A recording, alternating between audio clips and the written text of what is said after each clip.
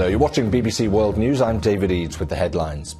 Investigators in France say a missing piece of metal meant to connect two rails was the cause of the derailment of a train at a station south of Paris. At least 6 people were killed, more than 30 injured. The authorities in the southern Chinese city of Jiangmen are cancelling plans to build a nuclear processing plant.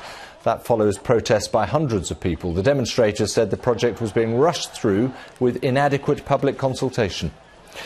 A baby boy has died and 8 people are missing after a people smuggling boat carrying 97 asylum seekers sank near Australia's Christmas Island. It was thought to have set sail from Indonesia, carrying people from Iran, Afghanistan and Sri Lanka. And the US State Department says Egypt's deposed President Mohamed Morsi should be released by the authorities. Those are the latest headlines here on BBC World News.